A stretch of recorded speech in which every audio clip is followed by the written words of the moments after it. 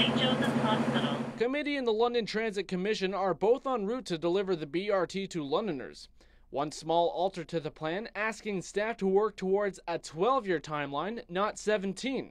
The plan will also seek financial support from the federal and provincial government. Early estimates indicate it would cost $441 million to do a complete overhaul in the span of 16 years. I'm hoping they simply endorse, after debate of course, the direction that this committee has done, and then that allows us to keep the ball moving.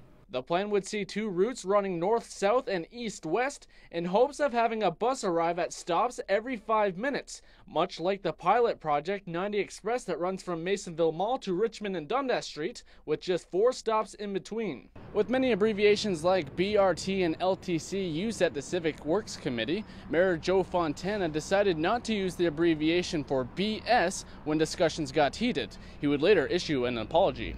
Sorry, apologize for the word BS then. Yeah, and I'll leave it to your imagination what that might be. Okay. I'm sorry, I apologize. So, D ought to reflect the fact is that we want to build it out a lot quicker. Committee also passed a $2 million environmental assessment on the 2 major routes to the LTC's master plan, with full council getting the final say later this month. For Fanshawe Learns, I'm Robert Springett.